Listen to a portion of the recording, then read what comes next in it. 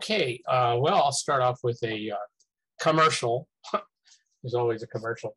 I just released the 4th edition of Ham Radio for Dummies last year, and it was a very substantial rewrite given all the technology changes that have been going on. So if you know anybody out there that wonders what this ham radio business is all about, or is trying to get their license, it's not a study guide, but it answers a lot of questions. And then once you do get that license and you're wondering, what the heck do I do now?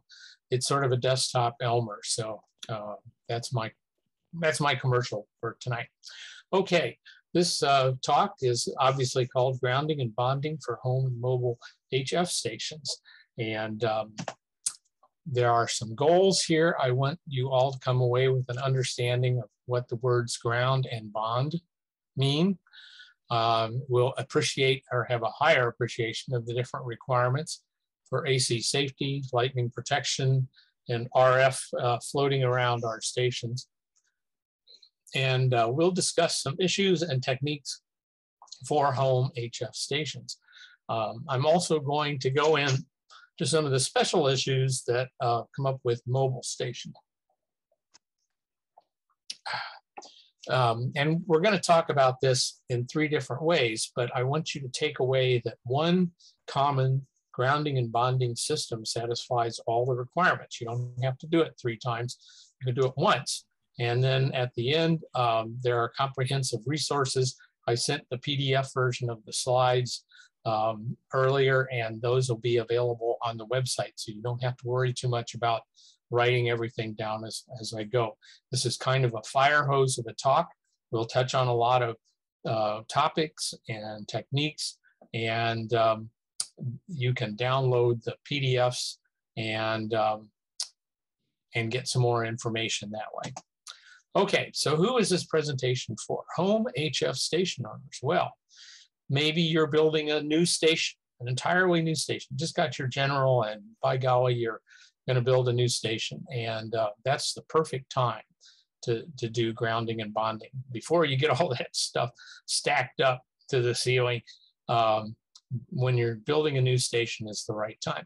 Maybe you're upgrading a small station. We all start with a few boxes and some gadgets, and then some more gadgets, and then another gadget, maybe another computer. And so you're upgrading it and you're saying, how can I bring this up to date, up to speed? This is a good time also. Maybe you're adding an amplifier and you want to meet the neighbors. Oh, yeah. The amplifier, when you add an HF amplifier, you'll find all the weak spots in your grounding and bonding in the station. So we'll talk a little bit about that. I know Ohio is in lightning country, as is Missouri, and lightning protection is a big deal. So we're going to touch on techniques for that. And maybe you're just trying for better performance. You just want your station to play better for whatever reason. And you'll find a number of suggestions in this talk that you may go, that might be for me. Maybe you're a mobile HF station owner. It's never been more popular than it is now. If you're installing a new station in a vehicle, you've got to worry about power wiring, equipment bonding, antenna and feed line issues, because you're right there in the car with it.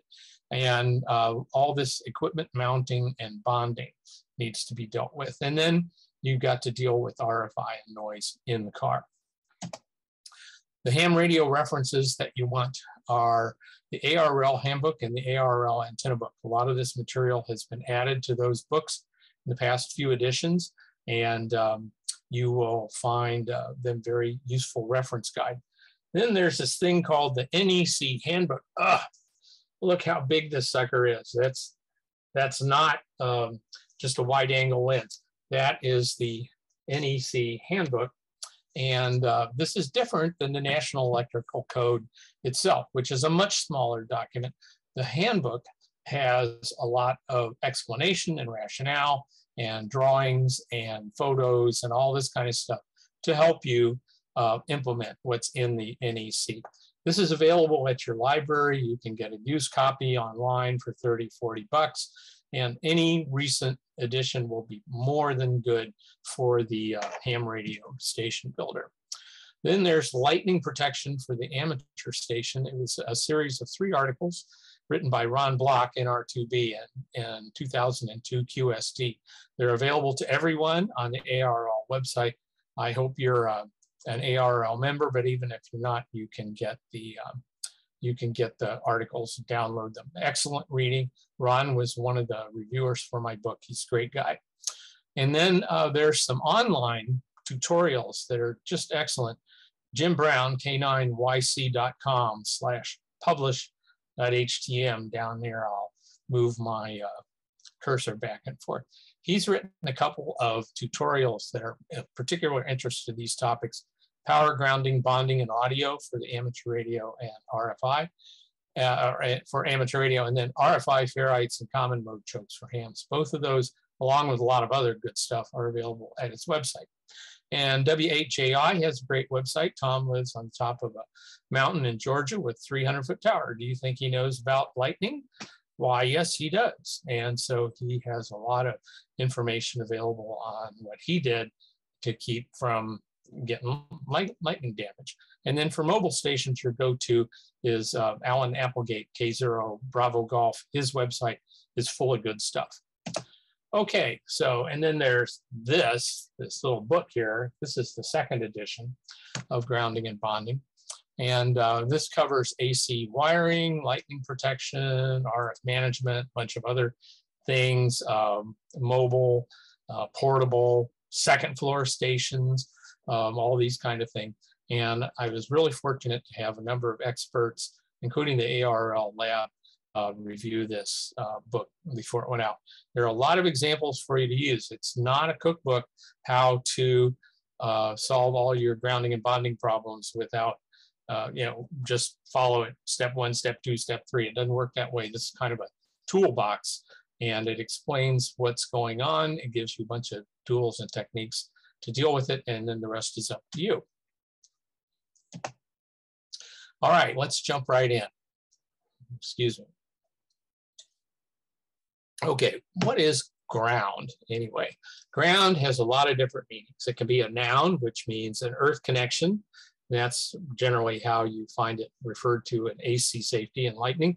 Or it can be just a local reference potential in a circuit or an RF. It's just your reference voltage that everything is based on.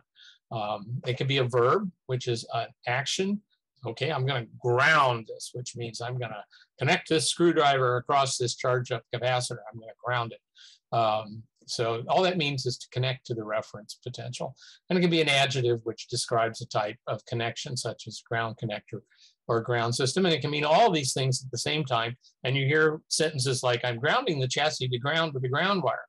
And all 3 of those uses of ground are different. And so you can see people having a good conversation about grounding, and everybody's nodding up and down in the right direction. But after you listen for a while, you realize they're talking about completely different things. So we really have to be careful when we use that word. Now, the earth is not a magic sink into which you pound in a ground rod and you just pour in the RF and the lightning, and it just magically disappears. It doesn't work that way, and it doesn't work that way on a vehicle body either. It's got resistance. It's like a big resistive network, and you got to take that into account. There are a lot of fuzzy definitions. RF ground, I try not to use that term because there really ain't no such thing. There's only a local reference potential and only for a certain range of frequencies. RF ground has wildly different meanings in an IC or in a ham station or in a big transmitting system. So just try not to use that term. Try to use reference potential. Ground loops are not the problem you think they are. Now, the electricians don't like ground loops because, first of all, a loop in the ground can pick up magnetic fields from power transformers and high current AC, and it can also give a circulating path to neutral currents and all sorts of other bad things. They can cause hum in audio from picking up magnetic field. But generally, they're not the problem you think they are. If you look behind your equipment in a typical ham station, any connection between one piece of equipment and the other with a shielded cable that comes back to the same piece of equipment, that's a ground loop. And you're not going to get rid of all of them. There's no way. So even a modest station is going to have dozens of ground loops. What you have to do is manage it. And we'll talk about that later. Single point ground, same thing. You talk to the electricians, they want a single point ground so that all of the neutral and ground, equipment ground currents, safety ground, go to one point. They don't want things daisy chained. They don't want big long conductors between them, but that's kind of an AC concept most of the time. Now we'll talk about a single point ground panel, and basically what it means is all of the ground connections for that particular part of the system are together, and they're on one electrically small piece of metal or what have you. And when I say electrically small, I mean very small with respect to a wavelength. If you talk about AC at 60 hertz, the wavelength was like 50 million meters. It's ridiculous. Single point ground can be the size of a football stadium. But when you get up to 20 meters, single point ground can't be much bigger than, about 2 or 3 feet, a 20th of a wavelength or so. And as you go up in frequency, it gets even smaller. And you start getting into things like transmission line effects and stuff. So watch out. I'm just saying, just watch out when you use these terms. Make sure you think about what you're trying to accomplish. And each one of these set of requirements for AC and lightning and RF management uses ground differently. So you have to watch it. Okay, bonding. I'm bonding with DARA right now. Bonding is just a connection intended to keep 2 points at the same voltage. That's it. Doesn't mean some fancy thing, doesn't have any particularly strange requirements or guarantees about voltage or anything. It's just a connection intended to keep 2 points at the same voltage. The important thing for bonding in your station is that everything goes up and down together, particularly when we're talking about lightning protection. It's like a floating dock in a lake or something. You want all of the boats to go up and down together. You don't want all of this going on with the ropes and the ties and everything else breaking, things like that. So everything goes up and down together, and they're at the same voltage. So if you can make everything at the same voltage, what causes current to flow between two pieces of equipment? Voltage. If you don't have voltage, you won't have current. And if you don't have current, current is what causes RFI. It causes current to flow in equipment where it should not be, and that's where you get RF feedback and distortion and all these other things. So you want everything to go up and down together. You want to minimize the amount of voltage between points A and B. It also prevents shock hazards from voltage differences down at AC. You want all of your gear to be thoroughly well grounded to your AC safety system so you don't have shock hazards. And lightning surges can cause amazing amounts of voltage, and we'll talk about that after a while from the big currents that they have.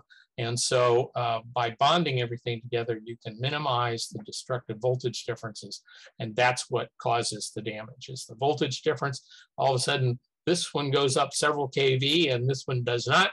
Well, you're going to have a lot of current here. So you want to make sure that you're bonding things together so you don't have destructive voltage differences. Okay. It sounds hard, but it's not. And it sounds expensive, but it's not.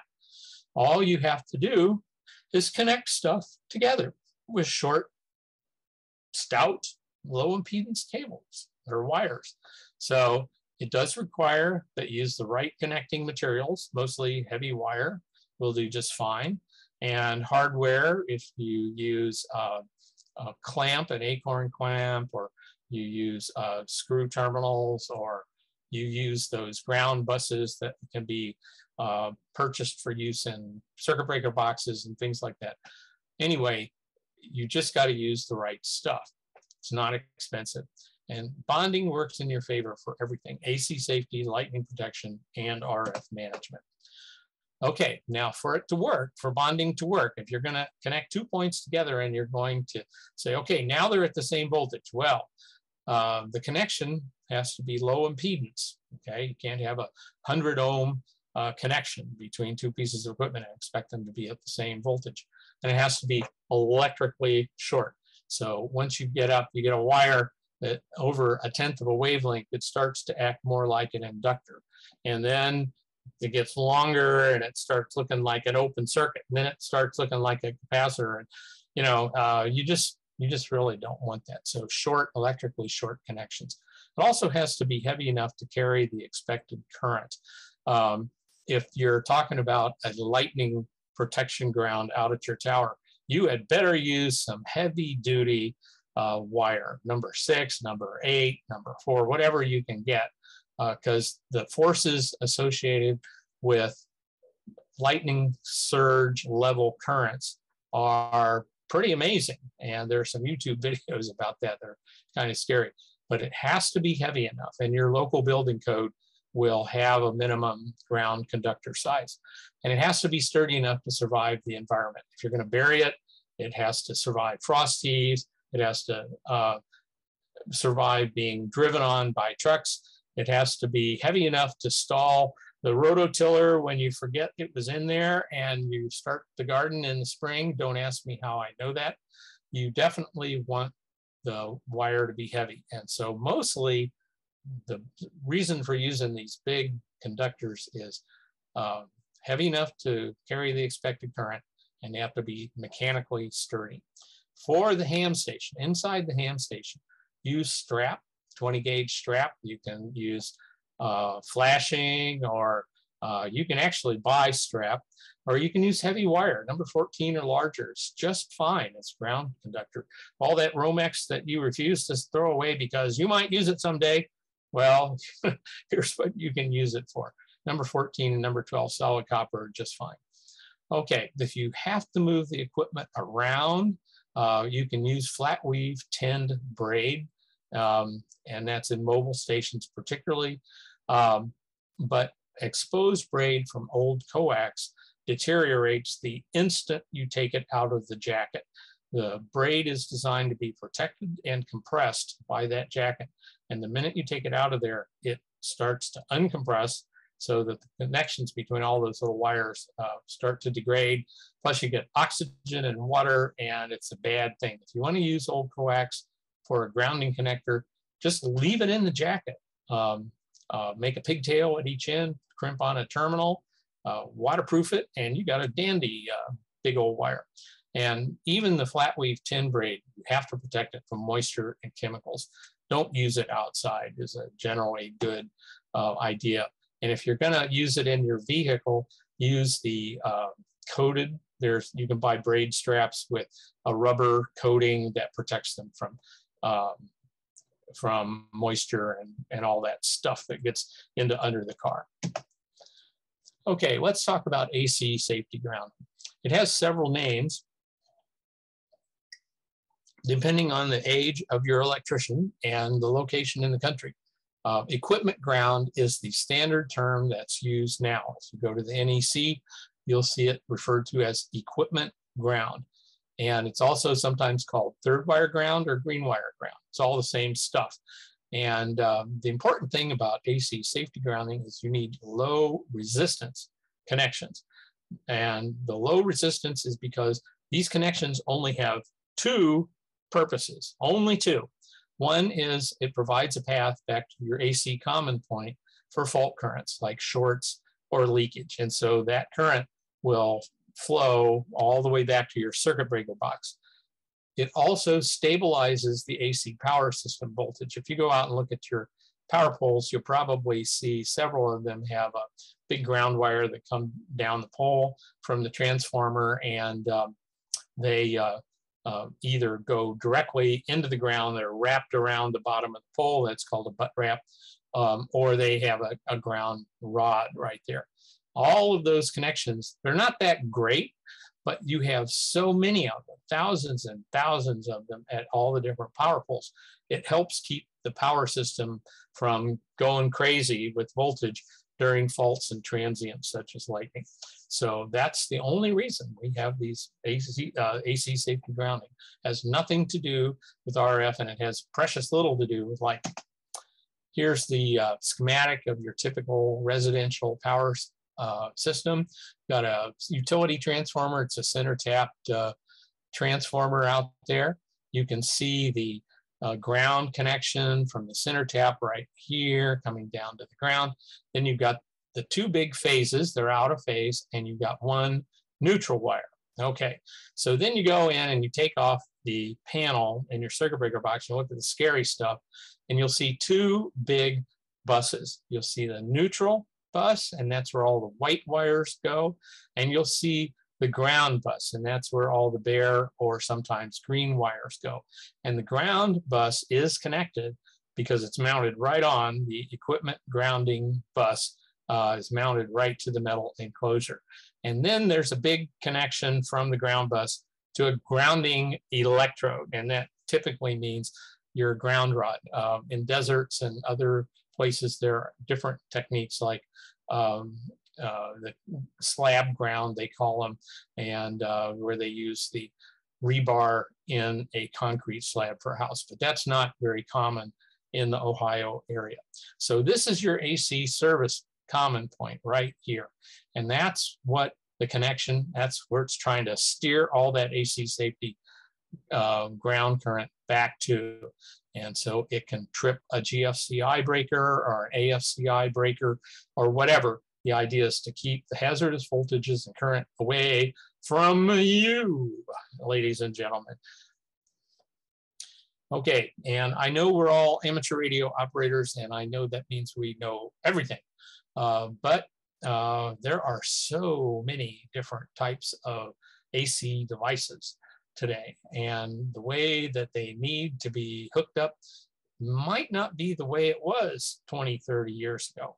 And you can cause trouble if you don't hook stuff up right. I think most of us could run a branch circuit and hook up some lights, and for advanced readers, you can do a three-way switch. My goodness.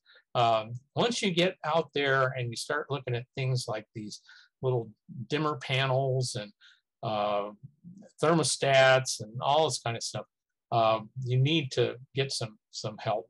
So what I recommend, this is my copy. This is from the previous edition. It only costs about 20 bucks. It's a great book and typically available at your big box stores. Especially follow the rules for subpanels and outbuildings. People are electrocuted all the time by hooking up subpanels and panels in outbuildings and not following the rules for grounding. It can be a little inobvious why they want you to do it in a certain way. Well, why can't I just run, do it the way they tell you to do? Because you will avoid creating a hazardous voltage that you might come in contact with. After you're all done, hire a pro electrician to come over and inspect the work. Take a look. Look over your shoulder, but oh, this is okay. You might want to do this a little differently. An inspection or even having them do the work is a good idea. Remember that your local code is the law, whether you like it or not. It's not there to make your life difficult. It's there to make your life longer. Yeah, I know we all talk about it being a way to make work for electricians, but you definitely need to take advantage of all the engineering hours that have gone into learning all this stuff and follow the code. Let's talk about lightning protection. Stand by. Okay, lightning comes from way up there, many thousands of feet. And it gets down here and it's within about 10 or 20 feet of the ground. And you can't really steer that much energy. You cannot. But you can help Mr. Lightning make good decisions. Okay, he's going to go where he wants. Okay, what does he want? He wants a heavy, direct path to the earth to dissipate all that charge in the earth, in the ground. Wants to get those electrons out there. And so he can rebalance the charge differential between the earth and the sky. So give them heavy, direct paths to the earth. Inductance in this case is more important than resistance. And why is that? Because if you look at a lightning pulse, it's a very short pulse and it rises very quickly in terms of kiloamps per microsecond. That's fast. And the amount of voltage that you get across an inductor is the rate of change of current, kiloamps per microsecond, times the inductance. The inductance of a straight piece of wire, number 12 wire, 1 foot long, no bends, no coils, no anything else, is 300 and something nanohenry. It's about 1/3 of a microhenry. If you hit that number 12 piece of wire with a lightning size current pulse, you can have hundreds of volts from one end of that piece of wire to the other. Hundreds of volts. So you want to minimize the inductance. That's wide, low inductance straps and straight runs and all that kind of thing. And all these paths for Mr. Lightning, they should be outside your residence. Don't run a lightning protection ground in your crawl space or in your attic or over through the spare bedroom or that kind of thing. It may be convenient, but what it does is it brings all that destructive energy inside your house, and that's a bad thing. So don't make it easy for lightning to go through your station on the way to the earth. Have some kind of external grounding panel or something, and we're going to get into that, where the lightning comes down and it says, oh, look, there's a big, heavy, direct path to the earth. I think I'll go that way. And it's just like any other current. If you've got two paths, it will divide according to the impedance of those paths, and it will primarily take the lowest impedance. So heavy, direct paths to the earth are what you want outside of your station. Here is what we call a single point ground panel, or SPGP. And basically, it's a big metal panel, and you mount it outside someplace, typically where you bring the cables into the house or in a big cabinet outside the house. There's lots of different ways to do this. You'll notice that there's a dashed line between the two parts of it, and this is called protected and the bottom is unprotected. So you want your protected lines, the ones that have lightning arresters and gas discharge tubes and all that kind of stuff, you want them to be over here. You want the unprotected stuff to be over here. And the reason that is so the lightning doesn't get into the unprotected stuff and go, hey, look, there's an inductor. I'll just jump over to that. So keep them apart, okay? Even though it's a lot neater to have everything bundled together. So let's split the difference. You have one bundle of unprotected and one bundle of protected. That panel is then connected to the ground outside your house, and we're going to talk about the ground outside your house in a minute. It's connected to your station ground bus, and it's also connected to data or phone service boxes. All of those companies are required to have a ground electrode. And so you can mount the stuff right on your single point ground panel, but if you can't, bring this connection from the box either directly to your perimeter outside ground or directly to this single point ground panel. The idea is to have all your grounds at one spot where they go into your outside ground system. Here's some of the stuff that I'm talking about on there. The thing at the upper left is an isobar trip light surge protector. They're not expensive. I think this one costs about 30, 40 bucks, something like that. It has 4 duplex outlets. It can handle 3,600 joules of transient energy, as far as I know. And you can buy them in 2, 4, 6, 8. And the idea is to put one of these on your single point ground panel and plug your gear into that, so that the surge protector dumps all of the energy into your ground system and not into your equipment. The thing at the upper right is a data or phone line protector. You can see some little gas discharge tubes and some MOVs and some transorbs, all kinds of things. And down here are the antenna lightning arresters that we know and love, and they have gas discharge tubes in them.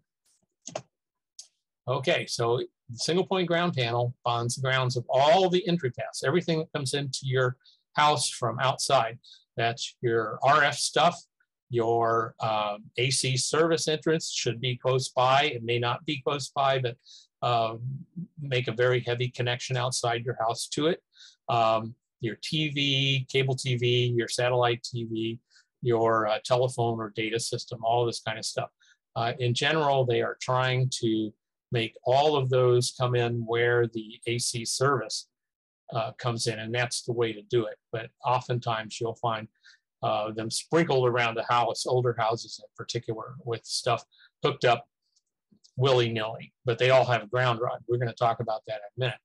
Okay, the ground around the outside of your house is what's called perimeter ground.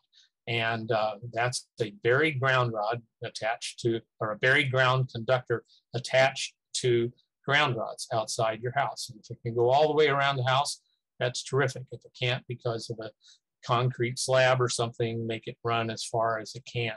But your single point ground panel should be connected to that. The important thing about the single point ground panel is that all of your protectors fire at the same time. So when that transient comes in and lights up all these cables, all of the protectors fire at the same time.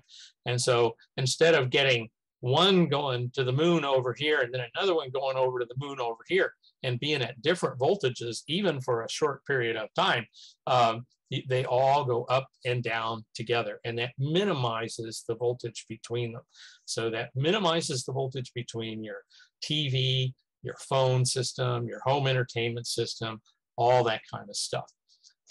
Okay, and this includes the putting on stuff on the SPGP, non-RF and AC power. So you need to put one of these surge protectors out there too. We already talked about keeping your protected and unprotected cables separate.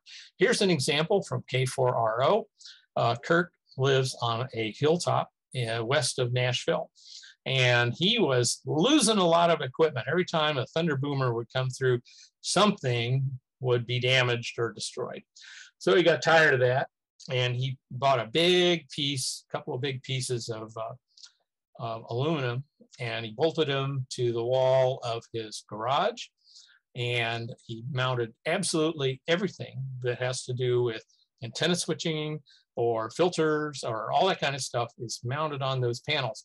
And then up here at the top, you can see the BHG, the big honking wire that goes from the single point ground panel to the external ground system.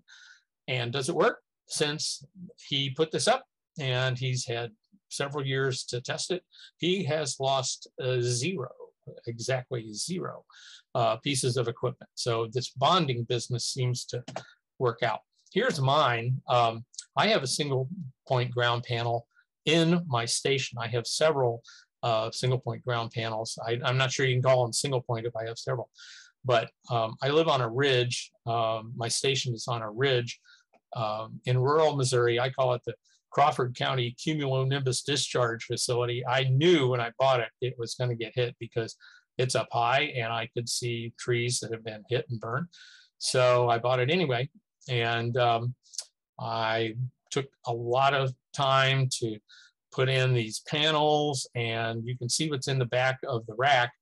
You can see that I've got my antenna switches, my amplifiers, my rotator controls, all this kind of stuff. Here's my isobar down here.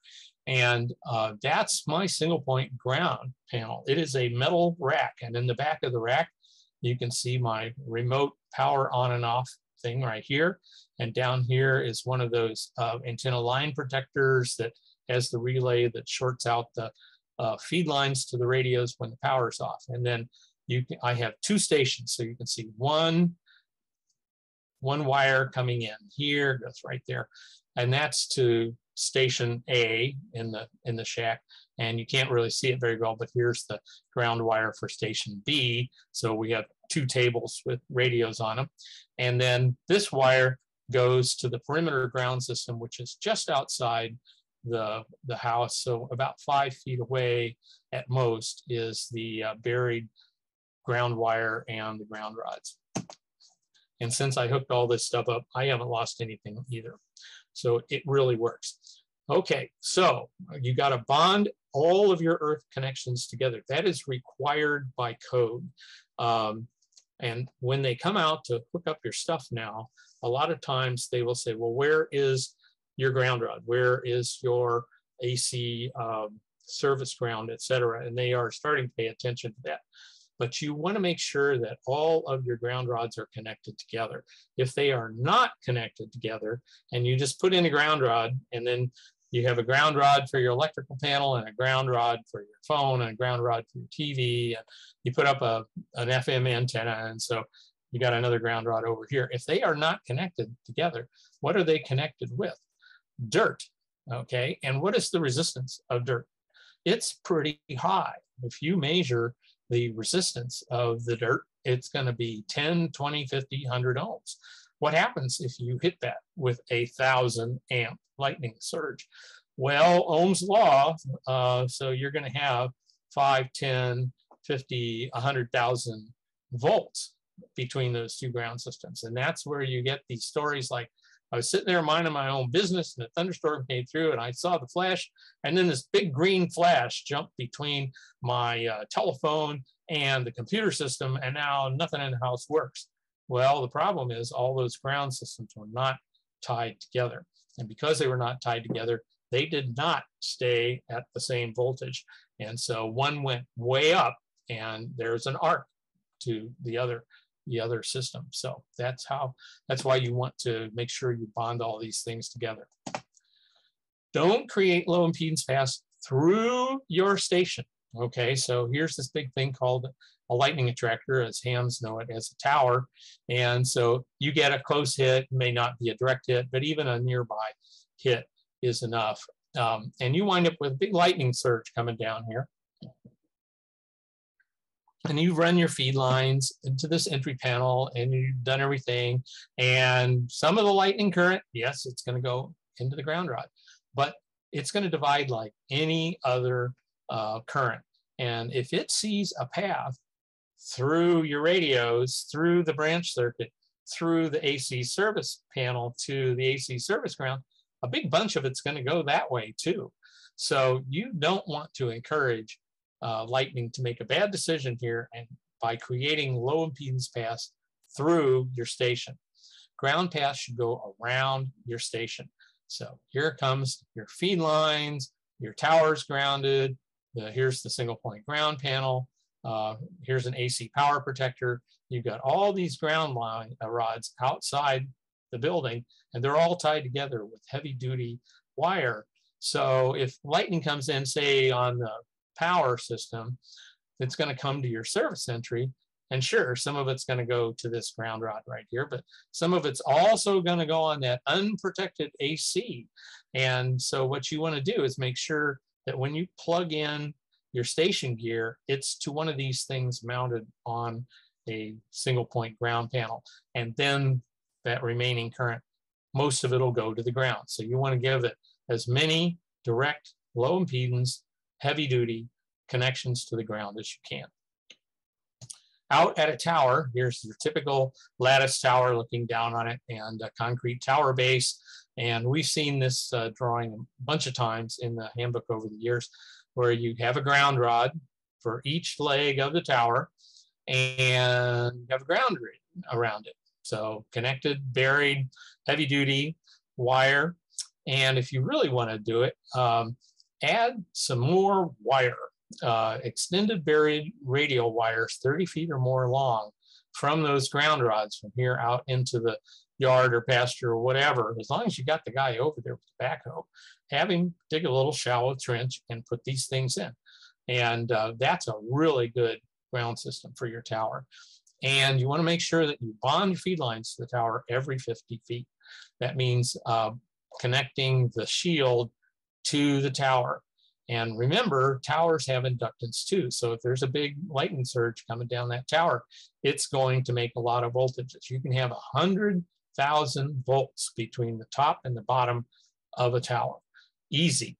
So you want to bond the coax to the tower so it doesn't wreck your coax and puncture holes through it, all that kind of stuff. So you buy one of these brackets, you put some more connectors on, and you bolt it to your tower. If you got an insulated tower, you can make a spark gap. And there's plenty of information on how to do that, where it just jumps over and you limit the voltage to about 3,000 volts before it starts to arc, and then the arc clamps that voltage at a pretty low voltage. Here's a single point ground panel at my tower base. I've got one of these at each of the 3 towers, and it's just a plastic fiberglass electrical box, and I've got my flashing panel in here. You can see my ground connection right here, the ground electrode right there. Here comes the hard line that goes back to the shack, and that's the common. And then I've got 3 antennas hooked up to this particular switch. It's an RCS4L. L is lightning protected. It's got a gas discharge tube in it, and each one of my rotator lines is also protected by a gas discharge tube. These are 75 volt gas discharge tubes, and I just used a terminal strip. Now I'm going to save you a lot of money here.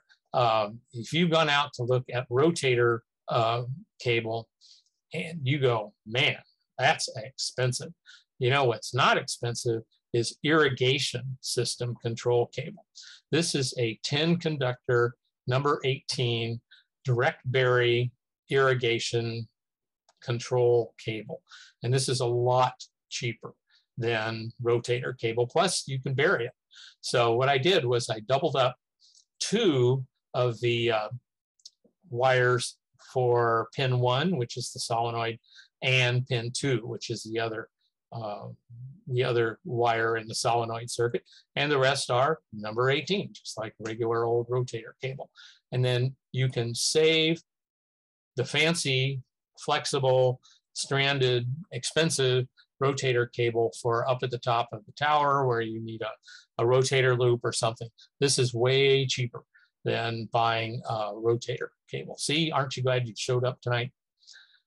Okay, lightning protection is also important. Read Ron Block's in R2B's QST articles. He comes up with the idea of a protected zone. And he says, out every piece of equipment that you want, draw a big box around it, and look at every wire that comes out of that zone, even little AC plugs for a clock. Anything that you don't protect in there, that's where the lightning will get at. So read Ron's articles. You have to protect every line crossing the boundary somehow, and then you also bond the equipment together in your station. Okay, RF management. The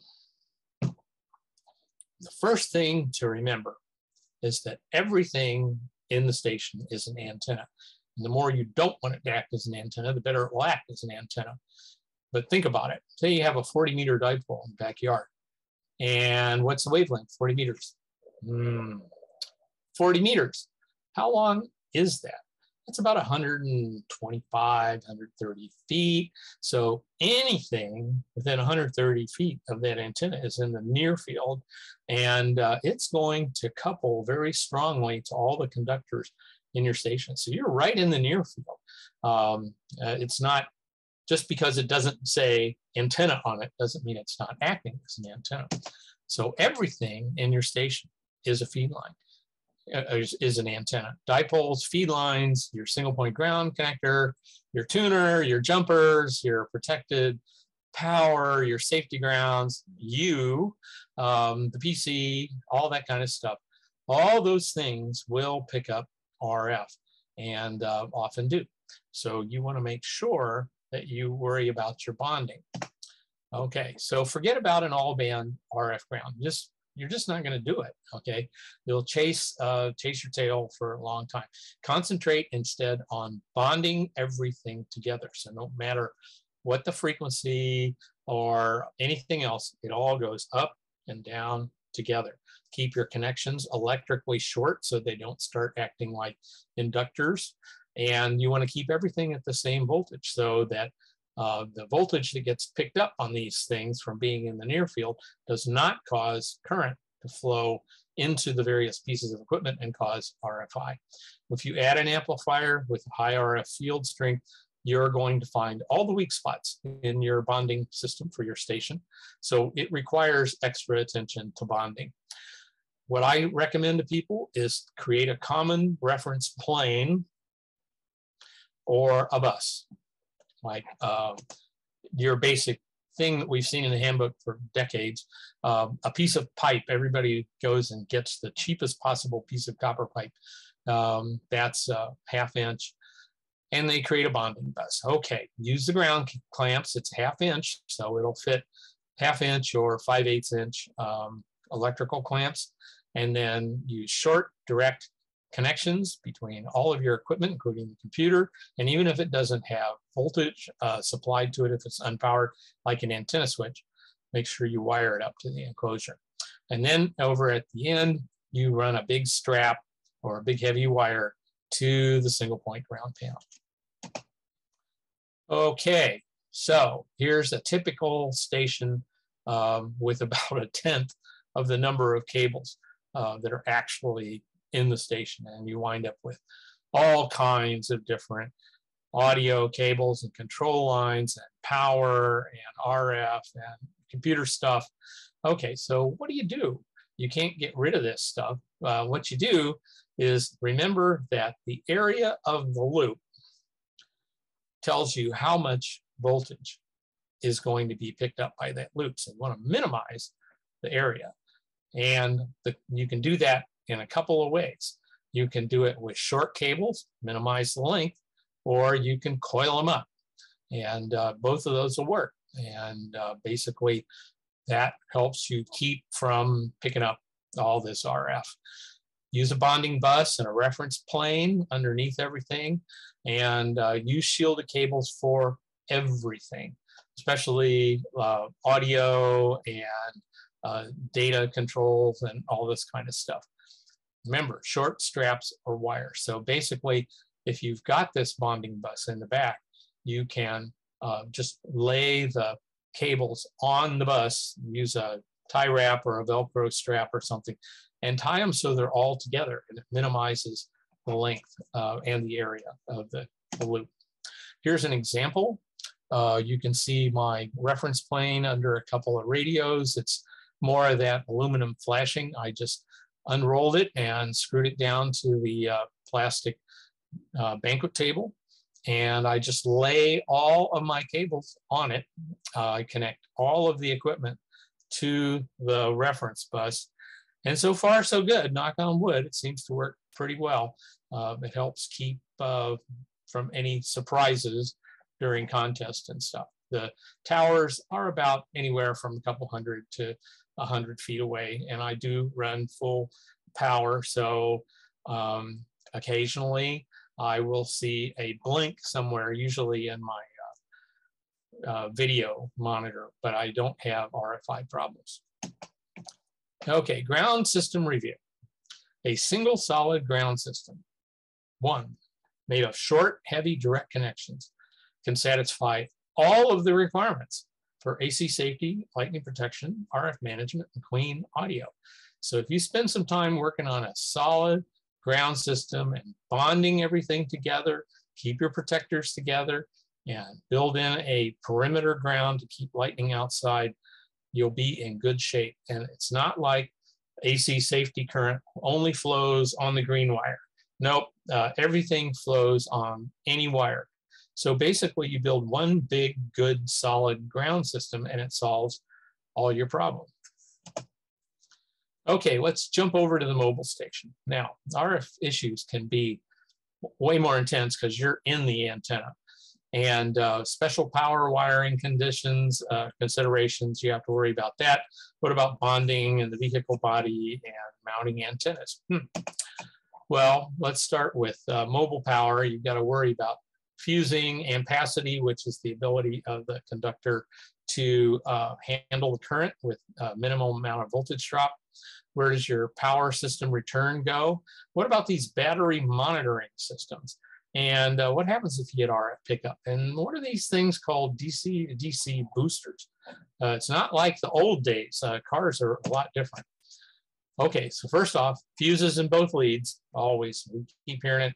Don't be tempted to leave the fuse out of the negative lead. And thankfully, manufacturers have decided to put a fuse in that lead. So that's good. Make sure you have an adequate rating for the power connection. And these little power sockets in the vehicles for auxiliary power or whatever, typically they're 7 or 8 amps. They're not big enough for full power 150 watt HF or even 100 watt VHF. So you've got to get in there and make sure you have enough power. The power wiring has to be adequately sized. Your maximum resistance is equal to the maximum voltage drop you can tolerate between the battery where you hook this up and divided by the maximum current that the radio is going to draw. Half a volt divided by 25 amps, you only get 0.02 ohms to play with. That's 20 feet of number 10 wire. And remember that mobile radios, they're 12 volts. Yeah, right. They usually need at least 11 volts and usually more to keep from misbehaving. So look at the specifications of the radio. Make sure you supply enough voltage to the radio. And don't forget the connector resistance, because you're going to have crimp terminals or ring terminals or something like that. Those have to be included. All right. So you go in and you lift the hood and you look at your battery and you see one of these goofy things, and it's mounted on the negative terminal of the battery. What the heck is that? It's a current sensor, and it tells the controller in your car how much current, how many electrons are going in and out of your battery. So it makes sure, the controlling system, it makes sure to keep your battery full charge. This is particularly important if you have an engine idle shutoff. You pull up to a stoplight and your engine turns off, the controller has to make sure, darn good and sure, that you have enough juice in the battery to start the car back up. So these battery sensors, don't mess with them, okay? They're very important. You want to connect your DC return for your radio down here to the chassis ground point. So you're going to look at that chassis of the battery sensor, and you're going to go way down into the bowels of the earth there and look at your engine compartment and find this chassis ground point. That is where you want to connect the return for your DC power. It's called home run wiring, connecting everything back to this one chassis ground point. If you want to keep RF off your power cables, twist them together. Put them in a drill chuck and twist them until you've got about a twist every inch or two. That will help balance the pickup so that it doesn't turn into a differential signal that gets into your radio. Do not use vehicle boosters or ham gear. There are DC to DC boosters that are used, particularly in engine idle shutoff vehicles, so that all of the electronics has a constant approved voltage. Do not use the vehicle booster for ham gear. It's not rated for that. get a booster of your own and use home run wiring just like the radios. What about bonding? Okay, well, used to be we could just bolt stuff to the car and it would be pretty much okay, but body components are not always well bonded. Sometimes they're not even metal. So don't use these system ground points. You poke around in your wiring harness, you'll see a bunch of wires all tied together. Do not use that as a power return, because what happens is you inject a bunch of current into that and it confuses the other systems that are hooked up there, and you can cause problems with your other vehicle electronics. Don't do that. Run it all the way back to the battery. And if you're going to bond to the battery or to the body, you have to realize that you're creating new return and RF paths for your transmitted signal. So you have to be very careful when you bond your equipment to the body that you got to check this out. Maybe it's perfectly okay, but you could be creating a path for RF that nobody expected. Protect connections, use that anti-corrosion compound. If you're going to use the braided straps, make sure they're protected, all that kind of stuff. This is a nasty environment for automotive electronics. Single pieces of gear do not need bonding to anything. The mobile type stuff doesn't need to be bonded to the car in any way. I know we've all done this. We got a new radio, we stuffed it down in between the seat and the transmission hump, and by golly, it worked just fine. And we swore to God that we would fix it someday, but years pass and it never had any problems at all. So it's not required to bond these mobile radios to the gear unless the manufacturer tells you to. When you hook stuff up to a body panel, that is part of the antenna system. Okay, you are in the antenna system for the car. So you may have to isolate the sub-panel mount and mount it on some kind of plastic standoff or something. And you don't want to bond the control head to the body. They're not designed to do that. And when you do that, when you bond the control head to something metal, you're creating a different path that the manufacturer did not plan for, and you could cause all kinds of problems. So don't bond the control head to the body. Just leave it be. You can also use standalone mini racks. Truck toolboxes are great. Carry case stations. You have some security issues because you could take them out. Well, so could anybody else. But you have to make a trade-off there.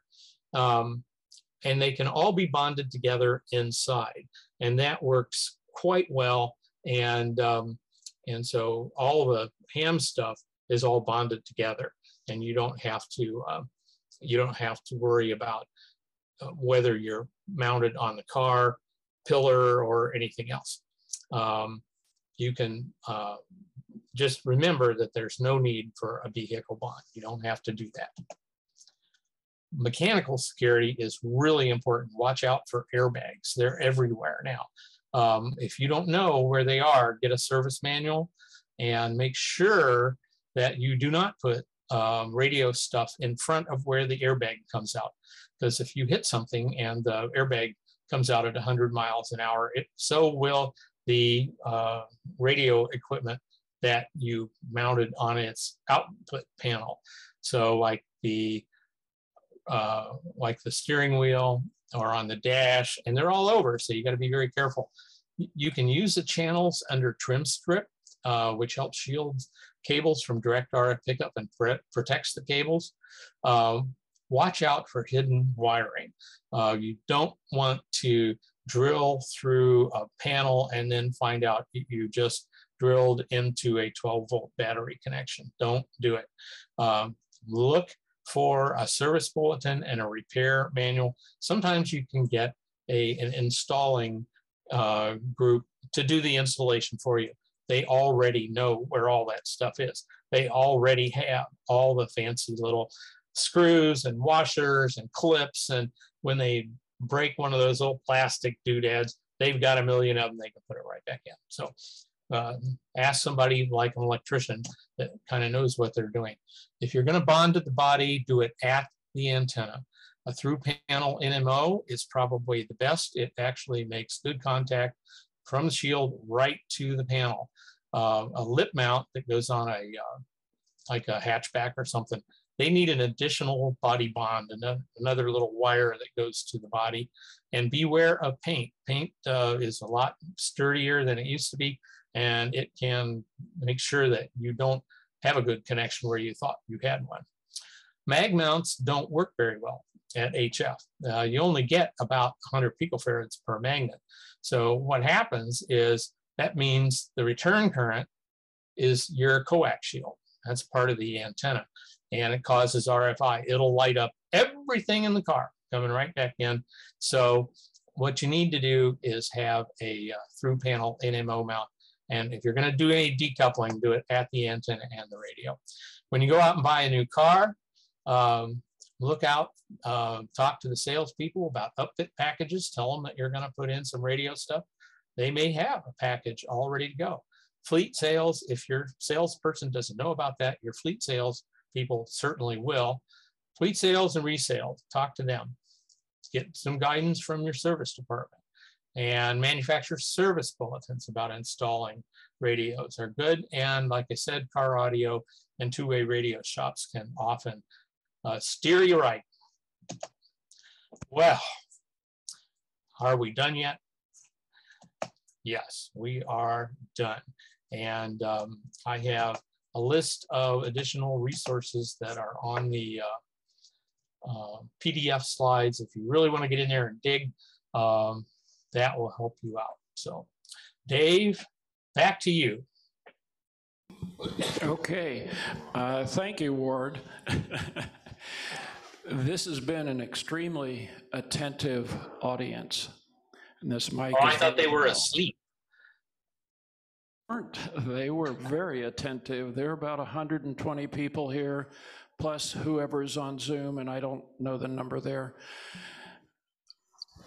And we have just a few minutes for a few questions, if you have the time. I have the time. Ask away. Okay. Any hands here? Question?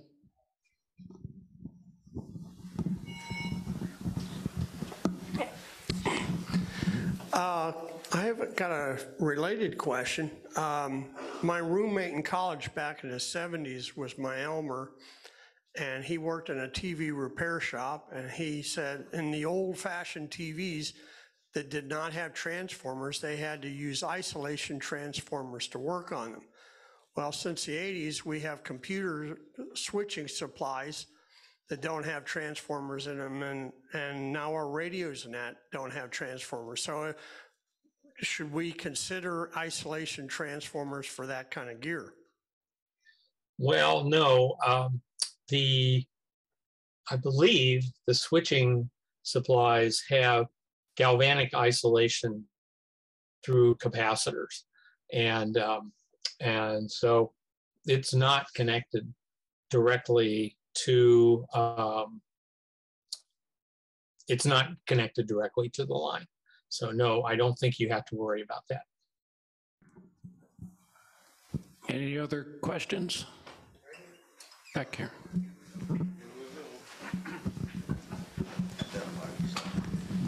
What about counterpoise grounds? Okay, first off, this isn't an April Fool's joke. Yeah. I've got a recliner, a love seat recliner in the living room. It's got these buttons you push, it'll automatically go up and down.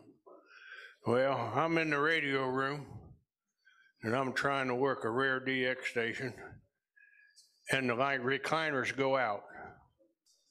You can't push a button, it won't work till you unplug it and reset it. Now, I'm not gonna cut down on power because I'm trying to work this rare DX station. So Mama's out there hollering, I got my earphones on, so we have a little problem there. So wonder if you had any suggestions. Well, the recliner is going to have a controller, and it's going to have input and output cables. And what you need to do is use some ferrite chokes to block the RF from getting into that controller. So go take a look at K9YC's tutorials and order yourself probably some number 31, type 31 ferrite cores, and pop a few on and see if that doesn't help.